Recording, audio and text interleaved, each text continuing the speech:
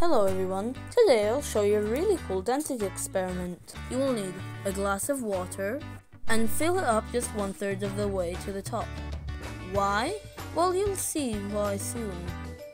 Anyways, when you're ready, leave the water and get some golden syrup.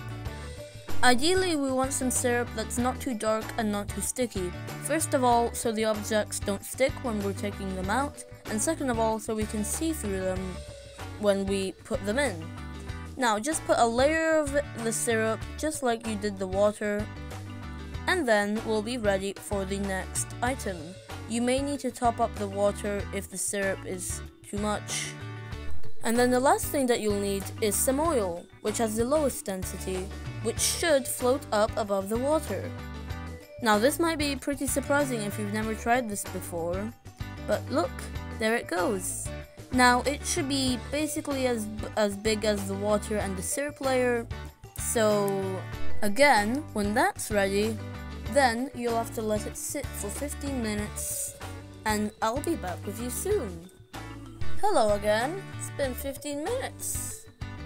As you can see, the oil stopped bubbling and everything else is also settled. Now we can start putting objects. Here I have a little stone. You can use anything else like a metal nut. You can try things for yourselves. And as you can see, since it has the highest density, it sank right to the bottom. Now if you take a grape, it should sit on top of the syrup. The syrup is denser than the grape. Now we have the bottle cap. This one was just a bit too light, but it should rest on top of the water layer. There it goes. And lastly, if we take the sponge, it should sit on top of the oil. The oil is denser than the sponge. Now, this was really fun. You want to try this for yourselves? You can try whatever you want. You can try different objects too. Oh well, see for yourselves anyway. Hope you had fun in this video. Bye!